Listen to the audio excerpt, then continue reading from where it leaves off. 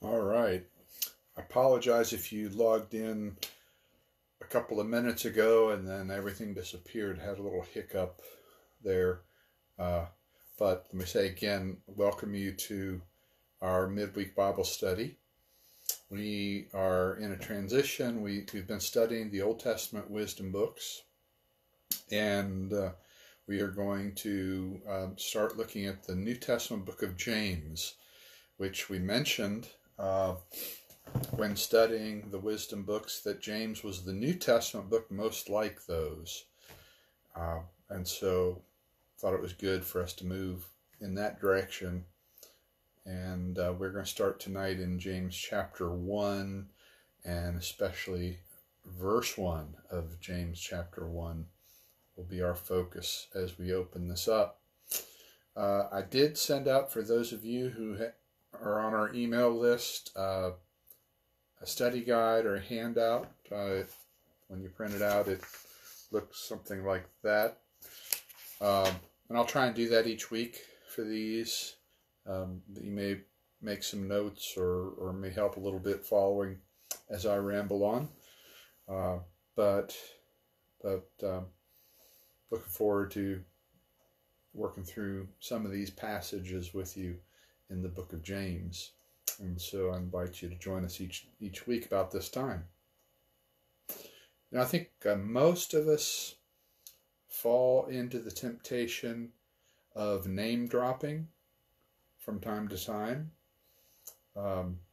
If we have known or know somebody who has become famous for some reason, or maybe we know someone who knows someone famous, and we just like to drop that little tidbit into casual conversation, maybe to get attention or impress one another. I guess some degree of that there's nothing wrong with.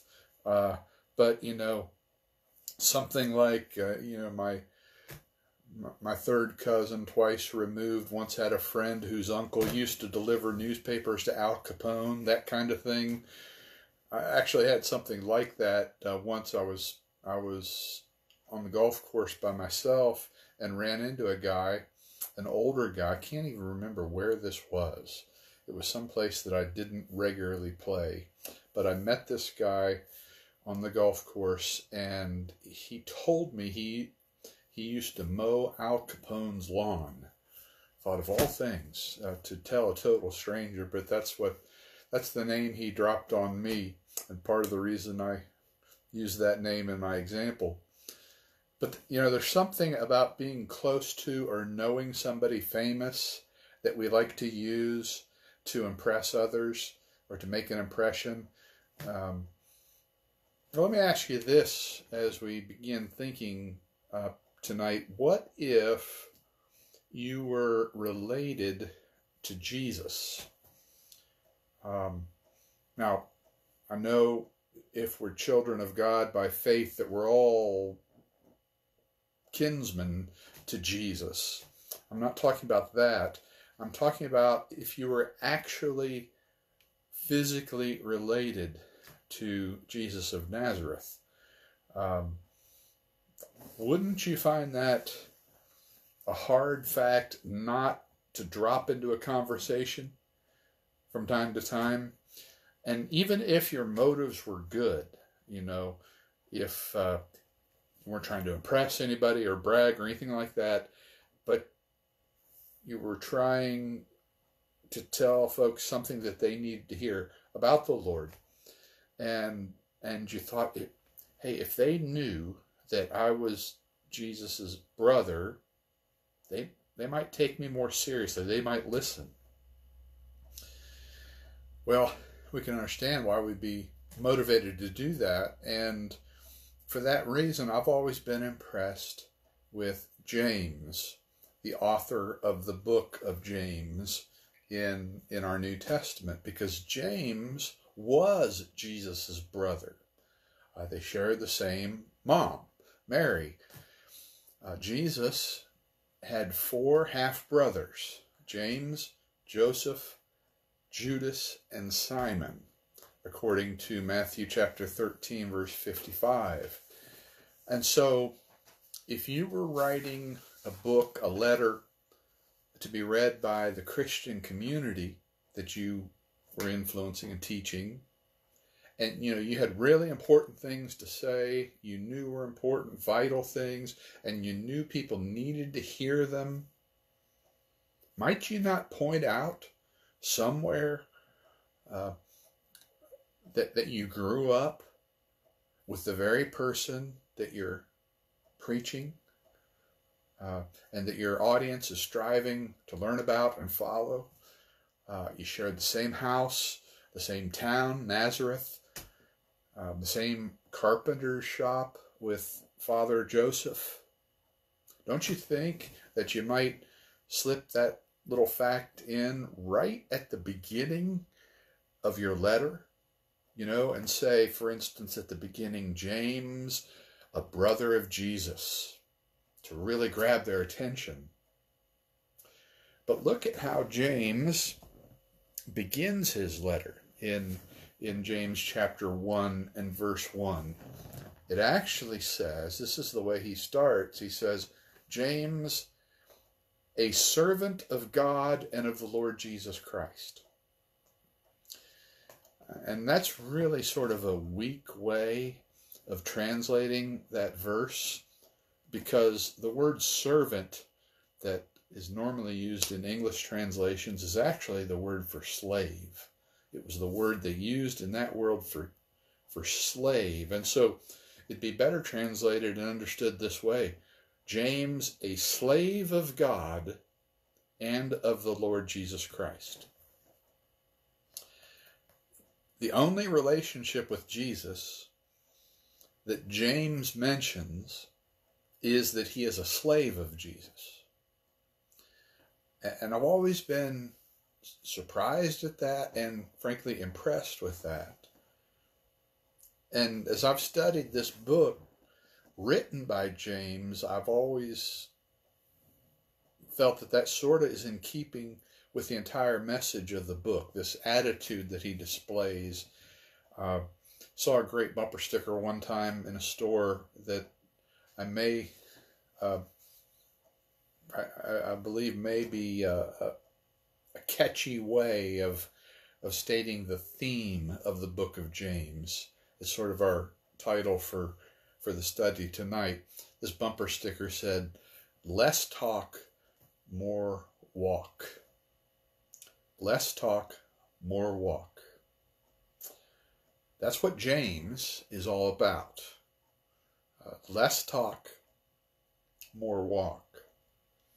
So the book of James discusses practical, everyday Christian living, wisdom kind of stuff, like we see in the book of Proverbs and places like that.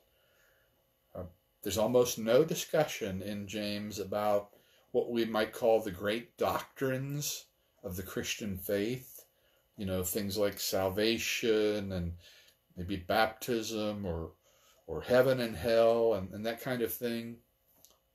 James instead talks about very daily types of issues. James reminds us that what you do matters. It's not just what you believe. So, in other words, you're not just talking about beliefs, doctrines, that kind of thing. He emphasizes what you do with that. It's not just what you preach or teach or proclaim. It's what you do as well. Less talk, more walk.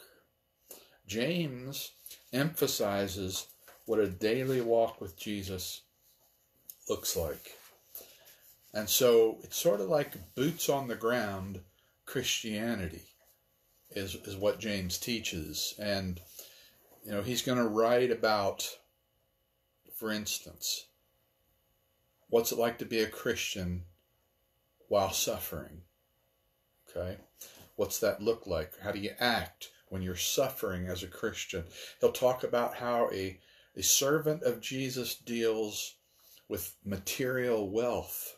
There's a lot in James about money and wealth and that kind of thing, and what's our response to is supposed to be. He will instruct on how a disciple of the Lord Jesus talks, okay? How he speaks, what kind of words he uses. And so I guess you say it is a very practical book. Some say the most practical in all the New Testament. Now, all the books are practical when we understand them, but James is just so specific in addressing issues of everyday Christian living, what the Christian walk is all about. So there is less talk and more walk in the way James approaches his teaching. So let me just give you some examples here in this first look at the book in our study. Just some examples of some of the great practical things that James says about living for Jesus daily.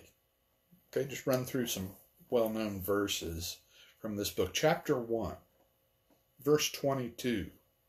Remember, James says, "Be doers of the word, and not hearers only, deceiving yourselves." See, it matters what you do, not just what you believe, not just what you say, but what you do. Be doers of the word and not hearers only.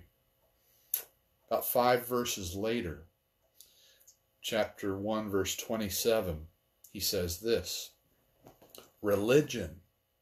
Now, when he says religion, we might think, oh, here comes the doctrine. He's going to tell us the kinds of things that we need to believe and so forth. But he says religion that is pure and undefiled before God the Father is this. What do you think he might say? What is true religion? Religion that is pure and undefiled before God is this. Well, you believe this and this and this, right? What James says is this. This is pure and undefiled religion. To visit orphans and widows in their affliction, and to keep oneself unstained from the world. Practical. Less talk, more walk. Chapter 2. A couple of verses in chapter 2, verse 14 and verse 17. We'll sort of mash them together here.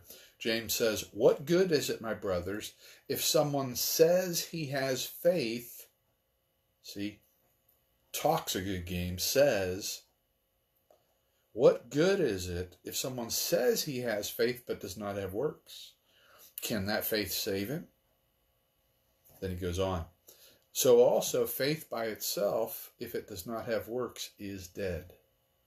He's always emphasizing what you do. Chapter 4. Skip ahead, chapter 4, verse 4. He asks a question. "Do you not know that friendship with the world is enmity with God?" That word enmity, something like hatred. Friendship with the world is enmity with God. How you live, what you do in relationship to the world matters. Chapter 4, verse 7 and 8. Again, just surveying these for their practicality. He says, "Resist the devil, and he will flee from you. Draw near to God, and he will draw near to you." Okay, very practical advice. Resist the devil. Chapter 5, verse 13. Begins again with a question. "Is any among you suffering? Let him pray. Is anyone cheerful? Let him sing praise." It's just amazing how it's very simple advice, but so powerful. Are you suffering? Pray. Are you happy? Sing praise. Makes sense. Then also chapter 5, verse 16. He says, "Therefore confess your sins to one another and pray for one another, that you may be healed. The prayer of a righteous person has great power as it is working." So it's just sort of a little selection there of the kinds of things, the riches the practical advice and teaching in this wonderful letter that James wrote in the first century. Practical, powerful teaching. And it's one of those books, sort of like we suggested with Proverbs. Read a proverb a day, that kind of thing. Read James regularly. It's just something that will speak to your life in almost every verse very clearly and very simply. I think we could all use a heavy dose of James on a regular basis, because we all need to be reminded that it's not what you say, it's what you do that really shows if you belong to the Lord. A living faith is lived out daily. On the other hand, if all one does is talk a good game, if one just has a bunch of rules memorized and a bundle of neatly packaged doctrines and beliefs stored away in their brain that they can recall and maybe attach verses to, it never really affects the way they live daily, that's a dead faith. And it's useless. Okay? Not that some of those things aren't important, but if they're not lived, it's useless. We want to have a living faith. We want less talk and more walk. James promotes that approach to the way of Christ. A vital, living faith. What you do matters. How you live daily matters. Now, before we sort of tie this up, I want to look at James, the individual, the author, for another moment, and then we'll finish up for this time. Again, James, the brother of Jesus, one of 4 brothers. You might recall that during Jesus' ministry, when he walked the earth, these 4 guys didn't believe in him. As far as, who he was saying he was and what he was doing early on. In fact, they tried to stop him. They tried to be a stumbling block to him.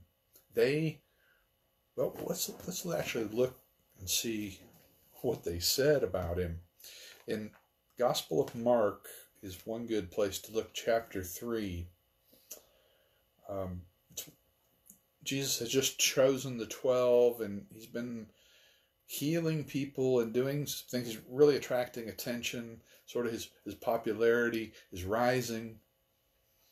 And it says in Mark 3, verse 20, "Then he went home, and the crowd gathered again, so that they could not even eat," that is, he and his disciples. "And when his family heard it, they went out to seize him, for they were saying, 'He is out of his mind.'" That's Jesus' brothers and perhaps his sisters, maybe Mary.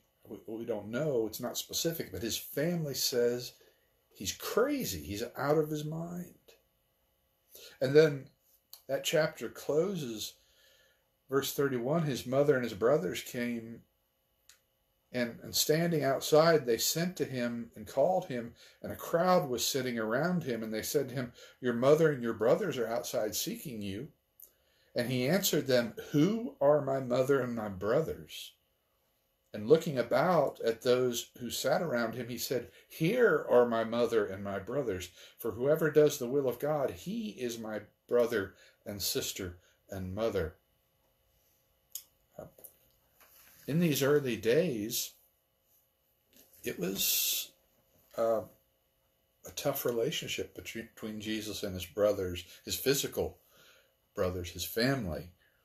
They were not believers, it seems, and they thought that he had lost it.